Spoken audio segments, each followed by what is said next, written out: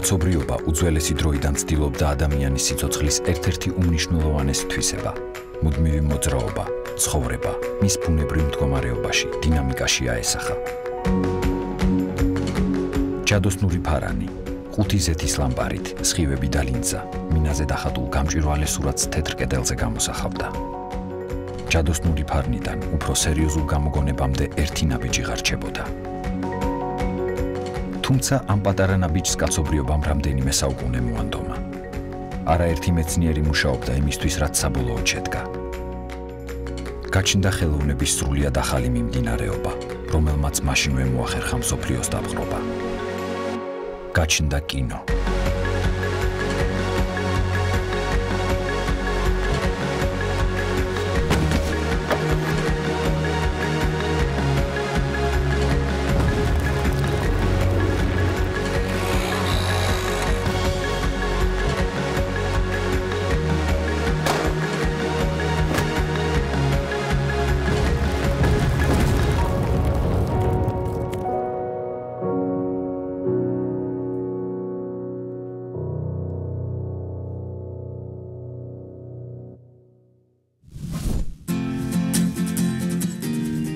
დღეს გადაცემაში ვნახავთ საყვარელი კადრები საყვარელი ფილმებიდან და 21 საუკუნის კინოინდუსტრია.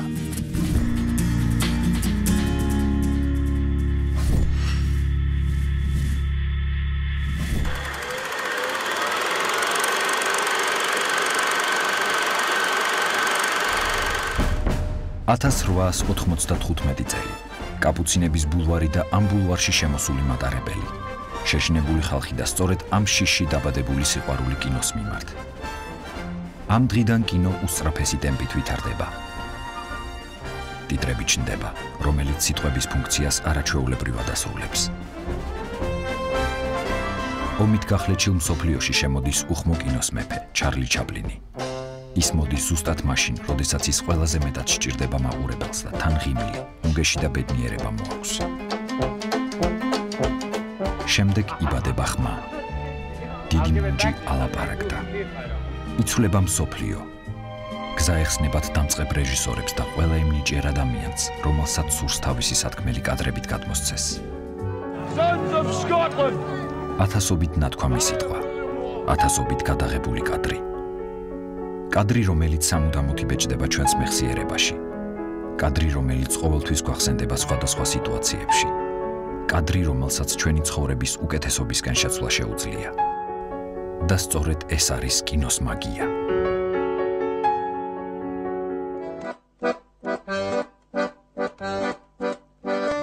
ცხოვრებაში ყველას გვქონია მომენტი, როდესაც ჩვენი ცხოვრების ერთ უმნიშვნელოვანეს დეტალს რომელიმე კონკრეტულ ფილმთან ვაკავშირებთ. ეს ფაქტი უდიდეს სიამოვნებას გვანიჭებს. ჩვენ ვიჯერებთ, რომ თურმე ჩვენი ცხოვრება არც ისე მოსაწყენი და ბანალური ყოფილა, როგორიც გვეგონა. რომ თურმე ნანახ კადრს ბევრის შეცვლა შეუძლია. დღეს ჩვენ იმ კადრებს გავაცოცხლებთ თქვენთვის, რომელმაც პირადად ჩვენზე ძალიან დიდი გავლენა მოახდინა. ამელი. ეს ფილმი საუკეთესო ანტიდეპრესანტია. ასე შეაფასეს ფრანგი რეჟისორის, ჟან-პიერ ჟენეს ნამუშევარი, რომელიც თუ ერთხელ მაინც გინახავთ, ფილმის საოცრად ნათელი ფერები და უცნაურად შექმნილი კადრები არასდროს დაგავიწყდებათ. ვინ არის ამელი? ერთი ჩვეულებრივი ადამიანი, რომელიც ცხოვრებას არაჩვეულებრივს ხდის. სხვების ცხოვრებაში ისე იჭრება, რომ არც მის გარშემო მყოფებს აღიზიანებს და არც ჩვენ მაყურებელს. სამაგიეროდ სხვების დახმარებით საკუთარ მარტოობას ამარცხებს და ახალ ტერმინს ამგვიდრებს. სიკეთის ჩუმად და ცოტა სულელურად კეთების ტექნოლოგია ამელი პულენის მიხედვით. ლეონი მძაფრსიუჟეტიანი დრამაა. მისი მთავარი სათქმელი ის მეგობრობა და უცნაური ურთიერთგაგებაა, რომელიც უბედური ბავშვის, მატილდასა და უმაღლესი დონის მკვლელის ლეონს შორის ჩნდება. ლუკ ბესონს ნატალი პორტმანის როლზე დამტკიცება არ სურდა, რადგან თვლიდა, რომ ის ჯერ კიდევ ძალიან პატარა იყო ასეთი დიდი პასუხისმგებლობისთვის. ნატალი მაშინ ჯერ მხოლოდ 13 წლის იყო, თუმცა როლი იმდენად კარგად მოირგო და რეჟისორიც იმდენად მოხიბლა, რომ ბოლოს ლუკ ბესონმა ხმამაღლა აღნიშნა. მე ვხედავ უზრდელ, უბედურ და თავგზააბნეულ მატილდას ამ გოგოში და ნატალი როლზე დაამტკიცეს. პირველივე კადრი, რომელიც ამ ფილმზე გვახსენდება, სწორედ ეს ცნობილი სცენაა, რომელშიც მატილდა ლეონთან ერთად აღმართს მოუყვება.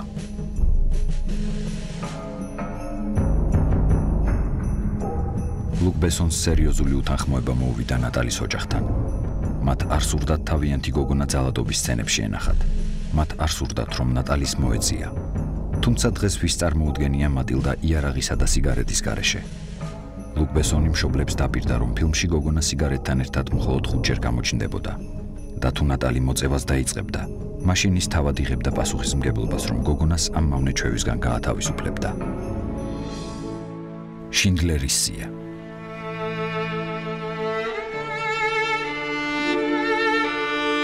მაშინ, როდესაც სტივენ სპილბერგმა შინდლერის სიის გადაღება გადაწყვიტა, ცნობილ რეჟისორს მარტინ სკორსეზეს ამ ფილმზე უკვე ნაფიქრი ჰქონდა. თუმცა მან ამ პროექტს ხელი არ მოკიდა, რადგან თვლიდა, რომ ებრაელებზე საუკეთესო ფილმს მხოლოდ ებრაელი რეჟისორი თუ გადაიღებდა. და მართლაც, სტივენ სპილბერგმა გენიალური ნამუშევარი შექმნა.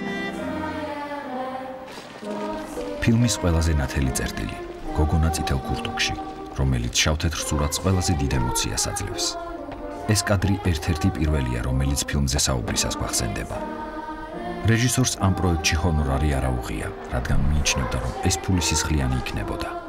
ფილმიდან მოგებული თანხით ფონდი დააარსა, რომელშიც მეორე მსოფლიო ომის დროინდელი ხელნაწერები, წერილები, ჩანაწერები და ინტერვიუებია დაცული.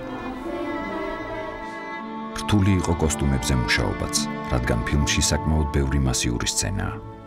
სწორედ ამიტომ მხატვრებმა საინტერესო ხერხს მიმართეს.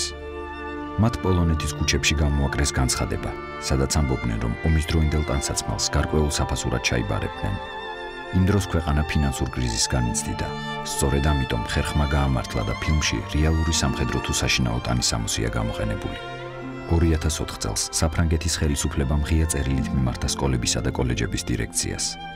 განათლების სამინისტრომ მასწავლებლებს ურჩია ჩაერთოთ სასწავლო პროგრამებში ამერიკელი რეჟისორის სტივენ სპილბერგის ფილმი შინდლერის სია, რომელიც საფრანგეთის განათლების მინისტრის განცხადებით ადამიანებს უკეთ გააგებინებს ნაციზმისა და ანტისემიტიზმის არსს, ვიდრე თუნდაც ადამიანის უფლებათა საერთაშორისო დეკლარაცია. მსოფლიო კინოისტორიაში ძალიან ბევრი კადრია, რომელიც არასდროს დაგვავიწყდება. ეს კადრები უკვე კინოკლასიკას წარმოადგენს.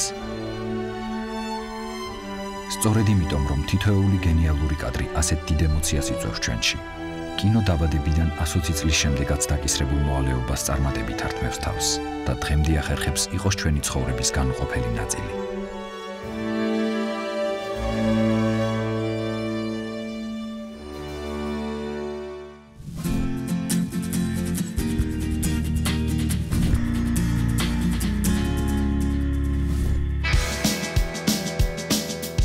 მას შემდეგ, რაც ადამიანმა 120 წლის წინ მსოფლიო ისტორიაში პირველი კინო ნახა, ყოველი ახალი ფილმის გამოსვლას დიდი ინტერესი თელის.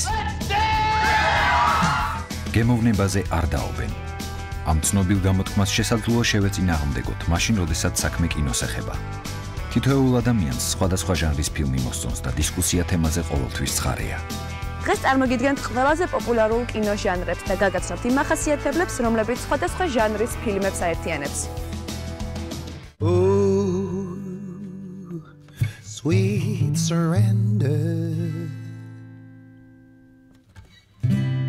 wipe away my despair, grace me with another day.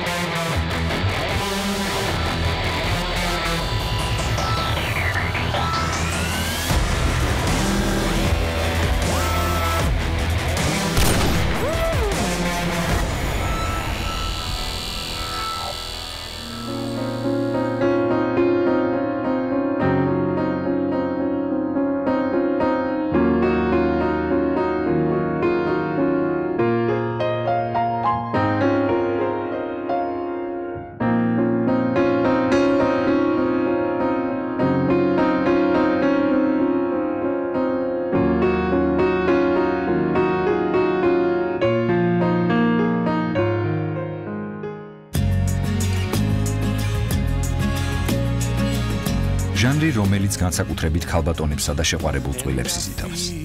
ცოტა იუმორი, ცოტა ცრემლი და ბევრი რომანტიკა. ეს მელოდრამაა. ამ შემთხვევაში მთავარი აქცენტი სასიყვარულო ისტორიაზე კეთდება, რომელიც ორი ადამიანის ირგვლივ ვითარდება.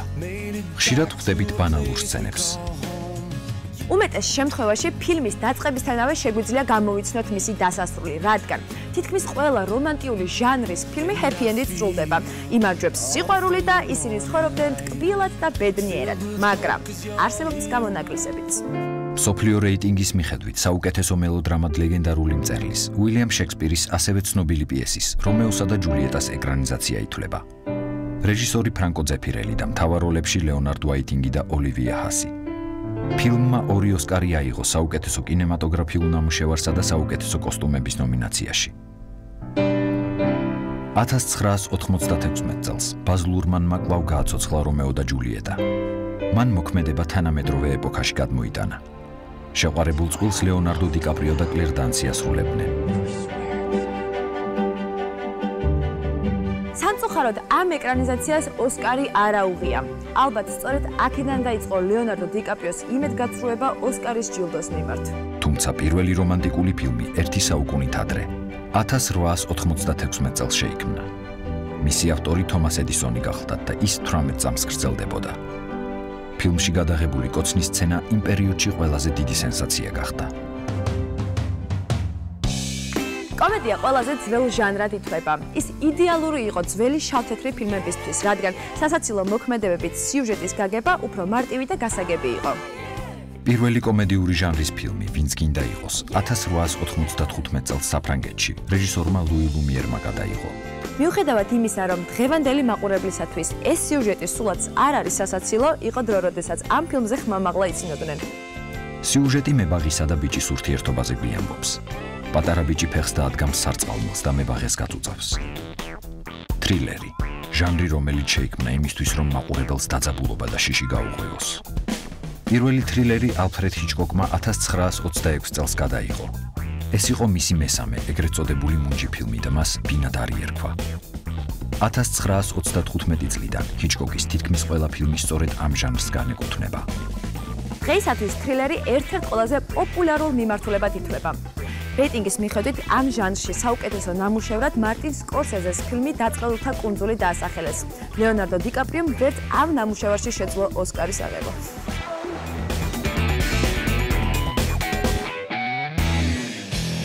ყველაზე ყურებადი ჟანრი მსოფლიოში, რომელიც თითქმის ყოველთვის გვატირებს დრამა, ანუ ეგრეთ წოდებული მზიზნენები.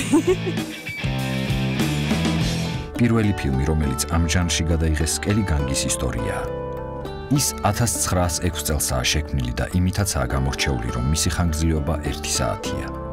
ფილმში ციხეში მყოფი მამა ცდილობს შვილს აუხსნას თუ რატომ დაიჭირეს და მას წერილებს უგზავნის. მისი სურვილია, რომ შვილმა ტყუილსა და იმედგაცრუებაში არ იცხოვროს. დღეს მსოფლიო რეიტინგების მიხედვით ამ ჟანრში საუკეთესო ფილმებად ნათლი მამა. ნაიარევი სახე და ფორესტ გამპი სახელდება. გაიქეცი ფორესტ გაიქეცი, იცი როგორ არის რუსულად? ბიგი, ლეს, ბიგი. გაიშო. ჰორორი, ანუ საშინელებათა ფილმი.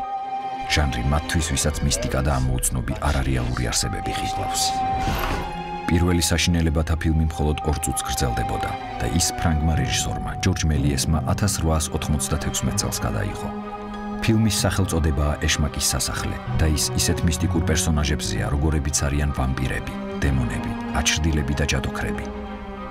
მიუხედავად იმისა, რომ ამ ფილმის ყურებისას დღეს ნამდვილად არავის შეეშინდება და მეტიც შეიძლება ბევრს გაეცინოს კიდეც, იმ პერიოდში ეს ნამდვილი სენსაცია იყო. ფილმის ყურების შემდეგ მთელი მსოფლიო ავისულების რეალურად არსებობის შესახებ ალაპარაკდა. ჟანრის განვითარებამ გადაღების გარკვეული სტანდარტები ჩამოაყალიბა. იმისთვის, რომ ემოცია კარგად იქნას მოტანილი მაყურებლამდე, სხვადასხვა ჟანრს გადაღების სხვადასხვა ტექნიკა აქვს და რა თქმა უნდა შესაფერისი მუსიკა. იმისათვის, რომ უკეთ დაგანახოთ ყველაფერი, მოდით პატარა ექსპერიმენტ შემოგთავაზებ. ავიღოთ მარტივი კადრი, მაგალითად, გოგონა მიდის ქუჩაში. ნახოთ, როგორ გადაიღებდნენ ამ კადრს სხვადასხვა ჟანრის ფილმებში. კომედია. აქცენტი კეთდება ფერებზე, რადგან უფრო პოზიტიური განწყობა შეიქმნას. შესაბამისად, ფონად მხიარული მუსიკა ჟღერს და აუცილებელია ხალხის სიცილის ხმა. სულ რომ არაფერი არ ხდებოდეს კადრში, სხვის სიცილზე თქვენ აუცილებლად გაგეცინებათ. რომანტიკული დრამა. მთავარია კადრში ჩანდეს ბუნება. სცენის გადაღებასაც უმეტესად რაიმე რომანტიკული დეტალიდან იწყებენ. აქცენტი კეთდება თმაზე და მზის სხივზე. ეს ყველაფერი უფრო რომანტიკულ განწყობას ქმნის და თუ ამ ყველაფერს მელანქოლიური მუსიკაც ახლავს, ცრემლები გარანტირებულია. დრამა. მთავარია კარგად გადმოვცეთ პერსონაჟის შინაგანი სამყარო. აქცენტი დეტალებზე, თვალებზე, ხელებზე, ტუჩის მოძრაობებზე კეთდება. სხვა ჟანრებისგან განსხვავებით ფერები უფრო ჩამქრალია. ბუნების კადრებში შედარებით იდუმალ დეტალებს აჩვენებენ, მაგალითად ფოთლების შრიალს. თრილერი. მოკლე და სწრაფი კადრები დაძაბული მუსიკის ფონზე მეტ ინტერესს იწვევს. ხშირია პერსონაჟის დეტალიზებული კადრებიც. ფერები შავ-თეთრია და შესაბამისად შემდეგნაირ გამოსახულებას ვიღებთ. საშინელებათა ფილმები. ნებისმიერი მოქმედების საშინელებათა ჟანრად ქცევა ძალიან მარტივია. მთავარია კადრში მოხდეს სიარული. გაფართოებული თვალები და რა თქმა უნდა ერთი სრულიად უცხო სუბიექტური კადრი, რომელიც ხეებიდან უთვალთვალებს.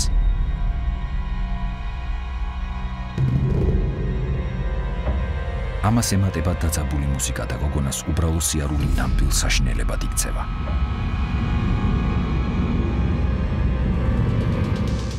ჟანრის მრავალფეროვნება მსახიობის თამაშის სპეციფიკასაც განსაზღვრავს. იმისათვის რომ უკეთ დავინახოთ თუ რომელი ჟანრი რა სტილის თამაშს მოითხოვს, პატარა მაგალითს შემოგთავაზებთ. ავიღოთ დიალოგი. რას აკეთებ? არაფერს. და ვნახოთ თუ როგორ გამოიყურება ეს დიალოგი სხვადასხვა ჟანრის ფილმებში. რას აკეთებ? არაფერს. რას აკეთებ? არაფერს.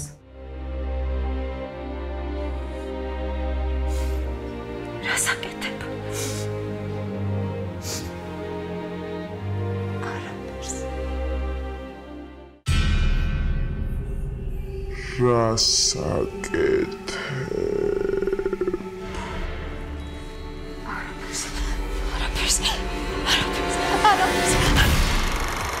და მაინც რა ჟანრის ფილმზეც არ უნდა ვსაუბრობდეთ, არსებობს სცენარის წერის კარგად შემუშავებული მეთოდები, რომლის გამოყენების შემთხვევაშიც ფილმის წარმატება მეტ-ნაკლებად გარანტირებულია.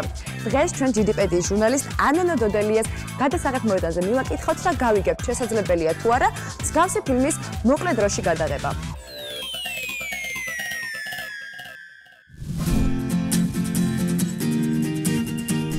რეკლამის შემდეგ ვნახავთ ჯიდი-პედიას ექსპერიმენტი. როგორ გადავიღოთ ფილმი.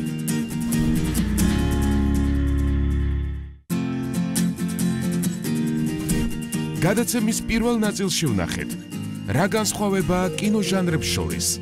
რატომ გვიყვარს ამა თუ იმ მიმდინარეობის კინოპროდუქცია. ახლა კი ვნახავთ ჯიდი-პედიას ექსპერიმენტს. როგორ გადავიღოთ ფილმი.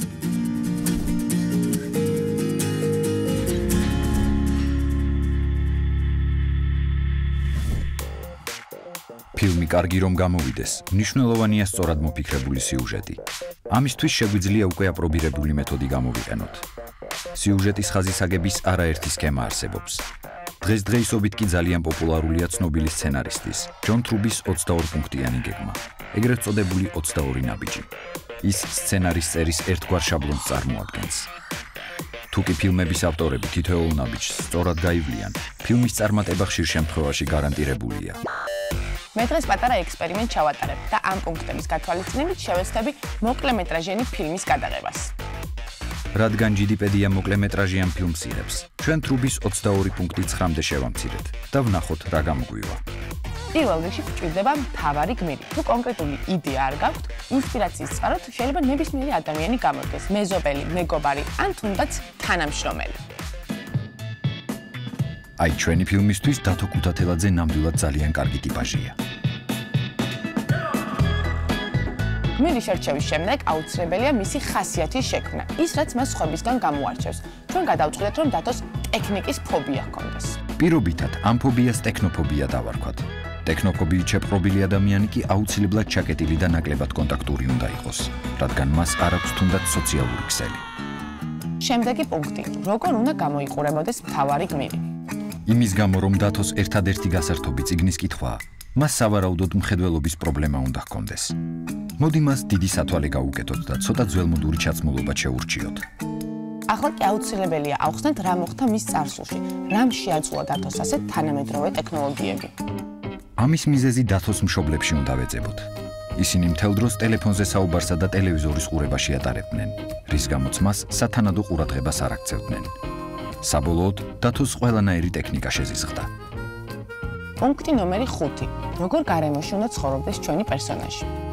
რადგან დათო არანაირ ტექნიკას არ ცნობს, სახლში ნათურაც კი არ აქვს. მისი ოთახის განათება ჩვეულებრივი სამთელია. სად იმუშავებდა ასეთი პერსონაჟი? იმისთვის, რომ მას კომპიუტერთან შეხება არ ჰქონდეს, ის ძველებურ ბიბლიოთეკაში მუშაობს. შემდეგი პუნქტი. მთავარ გმირს აუცილებლად უნდა ჰქონდეს რაღაც მიზანი, რომელსაც ფილმის ბოლოს აუცილებლად მიაღწევს. ჩვენი გმირის მთავარი მიზანი საყვარელი გოგონას გულის მოგება იქნება. ახლა კი აუცილებელია მთავარ გმირს მიზნისკენ მიმავალ გზაზე რაიმე დიდი პრობლემა შეექმნას. დათოს პრობლემა. გოგონა მას საკუთარ ტელეფონის ნომერს უტოვებს და სთავაზობს, რომ საღამოს შეეხმიანოს, მაგრამ დათოს არ აქვს და არ უყვარს ტელეფონი. ბოლო ორი პუნქტი პრობლემების მოგვარება და მიზნის მიღწევა. ამ ორ პუნქტს შეგნებულად არ გაგაცნობთ იმის, რომ ფილმი უფრო საინტერესო საყურებელი გახდეს. ჯიდი-პედიამ გადაღება დაიწყო. კამერები მზადაა. მსახიობებმა როლები მოირგეს. გადასაღებ მოედანზე აქტიური მუშაობა მიმდინარეობს.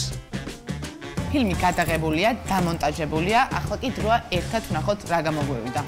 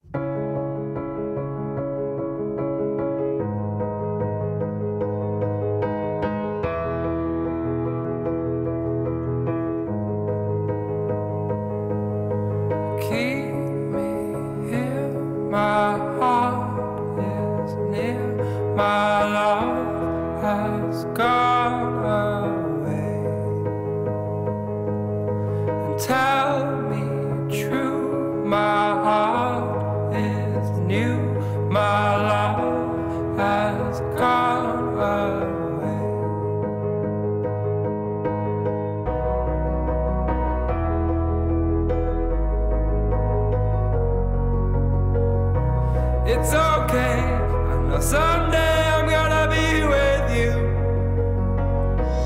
It's okay, I know someday I'm gonna be with you.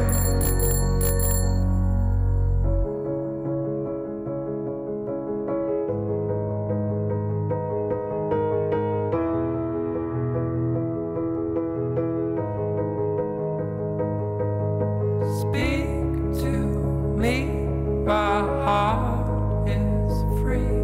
My love has gone away. Tell me true, my heart is blue. My love has gone away. It's okay, I know someday I'm gonna be with you.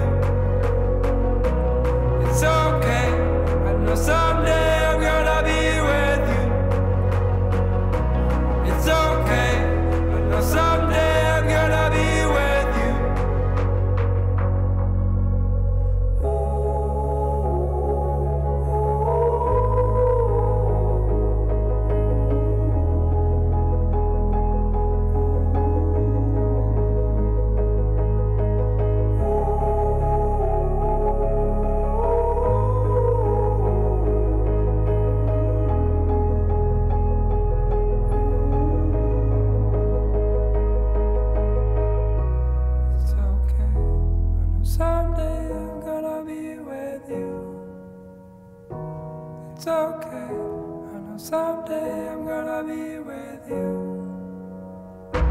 It's okay, now someday I'm gonna be with you. It's okay, I know someday I'm gonna be with you.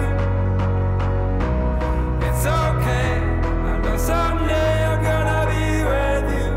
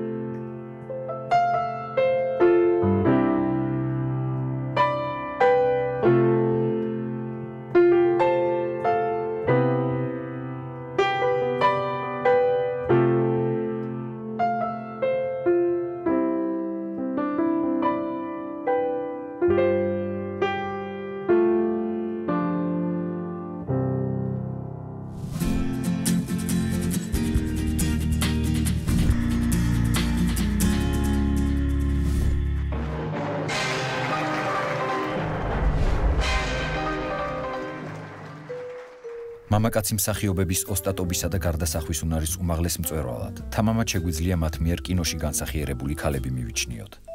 პირველი ასეთი მამაკაცი ლეგენდარული ჩარლი ჩაპლინია. ის ქალის იმიჯით არაერთ მოკლემეტრაჟიან მხატვრულ ფილმში გვევლინება. დაუვიწყარი ქალის სახეები შექმნეს მსახიობებმა ჯეკ ლემონმა და ტონი კერტისმა ფილმში ჯაზში მხოლოდ ქალიშვილები არიან. ულამაზესი ქალბატონის, სექს სიმბოლო მერლინ მონროს გვერდით მათ მიერ შექმნილი დაფნა და ჟოზეფინა არანაკლებ შთამბეჭდავი და დასამახსოვრებელია. ლეგენდარული ტუტსი და დასტინ ჰოფმანის მიერ შექმნილი არაჩვეულებრივი პერსონაჟი დოროთი მაიკლსი. ამ როლისთვის მსახიობი ოსკარზეც კი იყო ნომინირებული. კეთილი მერი პოპინსი, რობინ უილიამსი ფილმში მისის დაუთფაიერი. ამ როლისთვის ფილმის გრიმიორები ოსკარის მფლობელები გახდნენ. და ყველასთვის კარგად ნაცნობი, ლეგენდარული ექიმი ჰაუსი, ჰიუ ლორი, რომელმაც სერიალში ფარლისა და ლორის შოუ საკმაოდ წარმატებულად განასახიერა ხალისიანი და ქარაფშუტა ქალბატონი.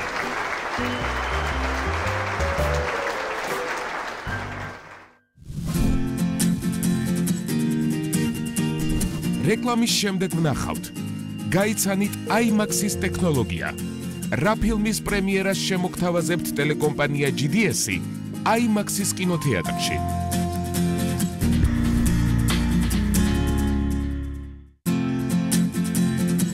გადაცემის პირველ ნაწილში ვნახეთ ექსპერიმენტი, რომელიც ჯიდი-პედიამ ჩაატარა.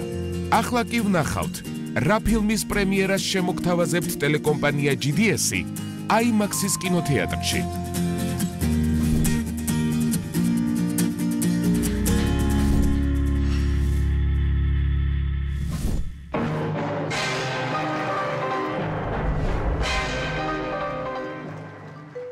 დღეს შეიძლება გაგვიკვირდეს, მაგრამ იყო დრო და არსებობდა ქვეყნები, სადაც არაერთი პოპულარული ფილმი თავის დროზე აკრძალული იყო. ნაიარევის სახე. ფილმი, რომელიც ცნობილი განგსტერის, ალ კაპონეს ბიოგრაფიაზეა დაფუძნებული. რაც არ უნდა გაგვიკვირდეს, ფილმის ჩვენება ნიუ-იორკის კინოთეატრებში აკრძალული იყო. მექანიკური ფორთოხალი. სტენლი კუბრიკის ფილმი წლების განმავლობაში დიდ ბრიტანეთში იყო აკრძალული. ფილმი ბევრ ძალადობრივ სცენას შეიცავდა და მას შემდეგ, რაც მისი გავლენით ორმა მოზარდმა საკუთარი ძალადობრივი აქტი მოაწყო, მექანიკური ფორთოხალით პროკურატურა დაინტერესდა. 1999 წლამდე კლასიკად ქცეულ ფილმს გაერთიანებული სამეფოს კინოთეატრებში ვერ ნახავდით. სინგაპურში აკრძალვა ამ ფილმზე 40 წელს გრძელდებოდა. სტივენ სპილბერგის სენტიმენტალური დრამა შინდლერის სია, რომელიც 7 ოსკარის მფლობელია, ინდონეზიაში დღემდე აკრძალულია. იტალიელი რეჟისორის ბერნარდო ბერტოლუჩის ერთ-ერთი შედევრი, უკანასკნელი ტანგო პარიზში დღემდე ყველა დროის საუკეთესო ფილმებში შედის. თუმცა რეჟისორის სამშობლოში იტალიაში ფილმი კინოგაქირავებაში სულ 1 კვირა იყო, რის შემდეგაც პროკურატურის მოთხოვნით აიკრძალა. გადაწყვეტილება ფილმის აკრძალვაზე სასამართლომ მხოლოდ 1987 წელს შეცვალა.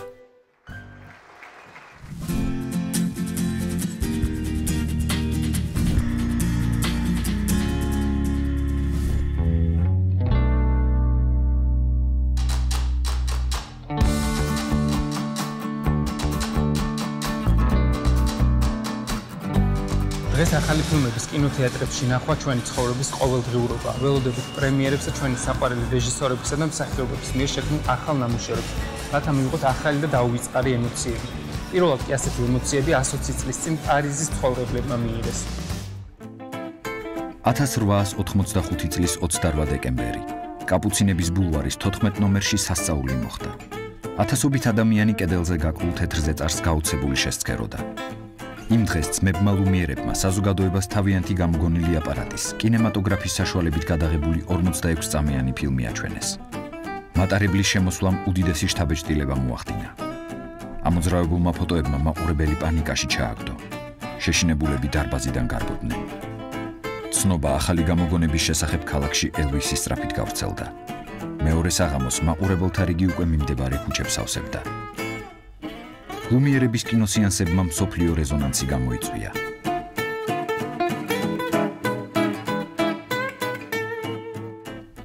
საქართველოს ტერიტორიაზე პირველი კინოჩვენება ძმები ლუმიერების კინემატოგრაფის აპარატით 1896 წლის 16 ნოემბერს გაიმართა. სათავადაზნაურო თეატრი. დღეს 16 ნოემბერს აჩვენებენ განთქმულს მთელს ევროპაში კინემატოგრაფს. ცხოველი ფოტოგრაფიული სურათი ლუმიერისა. დასაწყისი 8 საათზე. ადგილების ფასი ძლიერ დაკლებულია. 1904 წელს თბილისში, გოლოვინის პროსპექტზე რესტორან დათვის შენობაში პირველი სტაციონარული კინოთეატრი ილუზიონი გაიხსნა. ერთი წლის შემდეგ კი ოდესელმა ბიზნესმენმა სოფია ივანიცკაიმ მუშტაიდის ბაღში საზაფხულო კინოთეატრი გახსნა. 1907 წლისთვის უკვე რამდენიმე კინოთეატრი ფუნქციონირებდა. მუზა, აპოლო, კოლიზეი, ლირა, მინიონი, სინემადისკი და ასე შემდეგ. მათ ხშირ შემთხვევაში პროჟექტორებს ან ელექტროთეატრებს უწოდებდნენ. თბილისის ქუჩებში 15 სარეკლამო ბოძი იდგა და მათზე აფიშები იყო გაგრული. მას შემდეგ საუკუნეზე მეტი გავიდა. ვითარდებოდა კინო, გადაღების ტექნოლოგიები და ის სივრცე, სადაც მილიონობით მაყურებელი ფილმის ნახვის სიამოვნებას იღებს. 21 საუკუნის ადამიანს აღარ აკმაყოფილებს მხოლოდ მაყურებლის როლში ყოფნა, მას სურს ფილმის ნაწილი გახდეს. ამის საშუალებას კი აიმაქსის კინოთეატრი იძლევა და ის უკვე საქართველოშია. საქართველოში პირველი აიმაქსის კინოთეატრი ყავია აიმაქსი, ახლად გახსნილ სავაჭრო ცენტრ East Point-ში მდებარეობს. მე ახლა ვეცდები გავარკვიო, როგორ შეგვიძლია გავხდეთ ფილმის ნაწილი და მივიღოთ ის ემოცია, რისი გადმოცემის საშუალებაც აქვს აიმაქსს. აიმაქსი ჩვეულებრივი კინოთეატრების დიზაინს იყენებს, თუმცა ის ისე არის დაპროექტებული, რომ ნებისმიერ ადგილას, სადაც არ უნდა დაждდეს, ყველა მხრიდან ერთნაირად ჩანს ეკრანი და ხმად ზუსტად ერთნაირად ისმის. ეს არის ერთ-ერთი ძირითადი პლუსი კიდევ ამ კინოთეატრის. აიმაქსის დაპროექტების პროცესში მაქსიმალურად გაიზარდა პერიფერიული მხედველობის მიერ აღქმული არე და ფილმში კონკრეტული სცენების ჩვენებისას იქმნება სავარძლიდან გადმოვარდნის დამაჯერებელი ილუზია. აიმაქსის სამგანზომილებიანი პერსონაჟები თითქოს ეკრანიდან გადმოდიან. გამოსახულება ისეთი რეალურია და გავიწყდებათ, რომ ფილმს უყურებთ. არსებული ეკრანი არის დაახლოებით 354 კვადრატული მეტრი, რაც სამჯერ უფრო დიდია ვიდრე ნებისმიერი დარბაზი, ყველაზე დიდი დარბაზი, რომელიც კი არის თბილისში. ეკრანის ოვალურობა განაპირობებს იმას, რომ 3D ფორმატში ჩვენებისას გამოსახულება გამოდის უფრო ახლოს მაყურებელთან, ვიდრე სტანდარტულ დარბაზებშია, რაც დამატებით ეფექტს ქმნის. ორი პროექტორით ხდება პროექცია ეკრანზე, რაც განსაკუთრებულს ხდის ხარისხს გამოსახულების. სტანდარტულ დარბაზებში ერთი პროექტორია, აქ ორი სპეციალურად აიმაქსის გამოგონებული პროექტორია, ესე რომ ვთქვა, დაპატენტებული. რაც აძლევს ორი პროექტორი. ორი D ჩვენებისას გამოსახულების სიმკვეთრეს მატებს და ხარისხს, რაც იძლევა აიმაქსის ეფექტს, რაც არის 3D ჩვენებისას, უნდა აგიხსნათ მაშინ სტანდარტულ კინოთეატრში როგორ ხდება 3D ჩვენება. 3D ჩვენებისას სტანდარტულ კინოთეატრში გამოსახულება მარცხენა და მარჯვენა თვალისთვის გადის, ანუ ჯერ მარცხენა თვალით მიდის ერთი კადრი, შემდეგ მარჯვენა თვალით. სათვალე როცა გვიკეთია, შესაბამისად მარცხენა გამოსახულებას მარცხენა თვალით ავღვქვათ სათვალეს დახმარებით, მარჯვენა გამოსახულებას მარჯვენა თვალით. ანუ ჯერ მარცხენა გადის, შემდეგ მარჯვენა გადის. აიმაქსში 3D ფილმის ჩვენებისას ეს გამოსახულება ხდება ორივე ერთდროულად გადის, ანუ მარცხენა და მარჯვენა თვალისთვის განკუთვნილი გამოსახულება ერთდროულად გადის და ანუ ის ყვეტა რომ ჯერ მარცხენა გავიდეს და მერე მარჯვენა აღარ არის. ეს განსაკუთრებულს ხდის აღქმის უნარსაც და მარტივად ხდება უფრო 3D გამოსახულების აღქმა. როგორ ქმნის აიმაქსი ასეთი სიზუსტით რეალობის განცდას? აიმაქსის პროექციის სისტემა აღჭურვილია დისტანციური სენსორებით, რომლებიც ეკრანს მაყურებლის თვალით უყურებს და პარალელურად ახდენს გამოსახულების დარეგულირებას. აიმაქსის ინჟინრები თითოეული პროექტორის ლინზის დაპროექტებასა და განვითარებას დაახლოებით 1 წელს ანდომებენ. ამიტომ გამოსახულება დაახლოებით 60%-ით უფრო ნათელია და 40%-ით უფრო მკაფიო, ვიდრე სხვა დანარჩენ კინოთეატრებში. ეს არის აიმაქსის ხმის სისტემა, რომელიც ქმნის 10-ჯერ უფრო დინამიური სივრცის ილუზიას. ანუ ამ სისტემის დახმარებით ჩვენ კინოში უკანასკნელ რიგშიც რომ ვიჯდეთ, შეგვიძლია გავიგოთ ნემსის დაცემის ხმაც კი. და არა თუ გავიგოთ, არამედ სად დავარ და ნემსი იმასაც კი მივხვდეთ. ეს ყველაფერი ამ სისტემის დამსახურებაა. მარტივად რო ავხსნათ ახლა რა პლუსი აქვს ამ დარბაზის ხმას. სტანდარტულ კინოთეატრებში ასევე პერიმეტრია განთავსებული დინამიკები, მაგრამ ფილმში თუ ეფექტი უნდა რეჟისორს მიიღოს, ერთი მხარიდან მეორეში შეუძლია გადააფრინოს პირობითად ვერტმფრენი. ამ ხმის გამოყენებით აიმაქსის დარბაზში რეჟისორს შეუძლია ვერტმფრენი დასვას დარბაზის ნებისმიერ წერტილში. დარბაზის დახრა, ეკრანის სიდიდე და საუნდ სისტემა ქმნის იმას, რომ დარბაზში არ არსებობს პრაქტიკულად ცუდი და კარგი ადგილები. ყველა ადგილიდან და ყველა რიგიდან ერთნაირად კარგად ჩანს გამოსახულება და ერთნაირად კარგად გესმის ხმა. დარბაზი მთლიანად დაპროექტებულია კანადური კომპანიის მიერ. ეს ტექნოლოგიები და ეს სისტემა მთლიანად მორგებულია უშუალოდ ამ დარბაზს, თბილისში ყოფ დარბაზს. დარბაზის მშენებლობისას აიმაქსმა გამოყო სპეციალური თანამშრომელი, რომელიც მეთვალყურეობდა მშენებლობის პროცესს ნებისმიერ დეტალს. შემდგომ ტექნიკა გამოიგზავნა უშუალოდ ამერიკიდან, მას გამოაყოლეს სპეციალისტი, რომელმაც დაამონტაჟა, ააწყო და შემდგომ ატესტა ეს ტექნოლოგია. პრინციპში ჩვენ უბრალოდ ავაშენეთ დარბაზი, დანარჩენი მთლიანად აიმაქსმა აიღო თავის თავზე, რომ ეს ხარისხი ისეთივე ყოფილიყო, როგორც სოფლიოს ნებისმიერ წერტილში. იდეალური ჟღერადობისა და შესანიშნავი ხმისთვის საჭიროა ხშირი რეგულირება. სწორედ ამიტომ აიმაქსი იყენებს დაპატენტებულ მიკროფონის სისტემას, რათა შემოწმდეს თითოეული არხი ხმის სისტემაში და ყოველდღიურად დარეგულირდეს ჟღერადობა. აიმაქსში ფილმის საუნდტრეკი გაუმჯობესებულია ციფრული გადამუშავების პროცესის მეშვეობით. ხმის ექსპერტები კინემატოგრაფისტებთან ერთად მუშაობენ ფილმის მუსიკაზე, რათა შეიქმნას უნიკალური და დახვეწილი საუნდტრეკი ექსკლუზიურად აიმაქსის ხმის სისტემისთვის. მნიშვნელოვანი რა არის კიდევ მინდა დავამატო, რომ სეანსის წინ გამოსახულების ხარისხი და ხმის ხარისხი მოწმდება 24 საათის განმავლობაში ლაივ რეჟიმში სათაო ოფისიდან და ყოველ სეანსის წინ მოწმდება ეს ყველა პარამეტრი, რაც მე ვახსენე და ამის შემდეგ ხდება სეანსის გაშვება. პირველი აიმაქს ფილმი ვეფხვიშვილი ექსპო 70-ზე იაპონიაში, ოსაკაში აჩვენეს. პირველი მუდმივ მოქმედი კინოთეატრი აიმაქსი 1971 წელს ტორონტოში გაიხსნა. მას კინოსფერო ეწოდებოდა და ის დღემდე ფუნქციონირებს. პირველი აიმაქს 3D კინოთეატრი ვანკუვერში 1986 წელს აშენდა. დღეისთვის კინოთეატრი ყველაზე დიდი აიმაქს 3D ეკრანით არის ინდოეთში, ქალაქ ხაიდერაბადში. ყველაზე დიდი აიმაქს კინოთეატრი ნიუ-ჯერსიშია, ხოლო აიმაქსის კინოთეატრი ყველაზე დიდი ეკრანით სიდნეიში. ანუ ხარისხი და ზუსტად იგივეა, როგორც ნებისმიერ აიმაქსის დარბაზში ეს მნიშვნელობა არ აქვს, თბილისში იქნება, ლონდონში თუ ნიუ-იორკში. 2011 წელს კომპანია აიმაქსმა შეიმუშავა ციფრული 3D კამერა გაფართოებული შესაძლებლობებით. დღეისთვის ერთ-ერთი ყველაზე პოპულარული ფილმი შავი რაინდი პირველი სრულმეტრაჟიანი ფილმია, რომლის 6 ფრაგმენტი, რაც საერთო ჯამში 30 წუთს შეადგენს, აიმაქსის აპარატურითაა გადაღებული. კიდევ ერთი ბლოკბასტერის, ტრანსფორმერები, დაცემულთა შურისძიების ყველაზე მასშტაბური სცენები, სულ 10 წუთი სწორედ აიმაქსის აპარატურითაა გადაღებული. ასე რომ კავე აიმაქსის კინოთეატრებში ყველაფერია ფილმებით დაწყებული, დიზაინითა და ტექნოლოგიებით დასრულებული იმისთვის, რომ აქ მოსულმა მაყურებელმა თავი ფილმის ნაწილად იგრძნოს.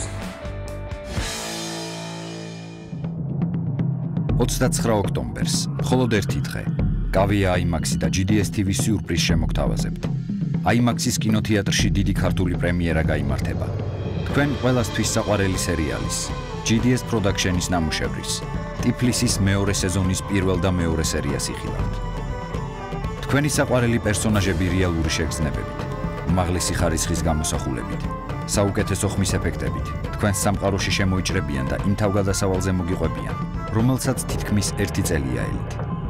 ასე რომ არ გამოტოვოთ წლის საინტერესო კინომოვლენა.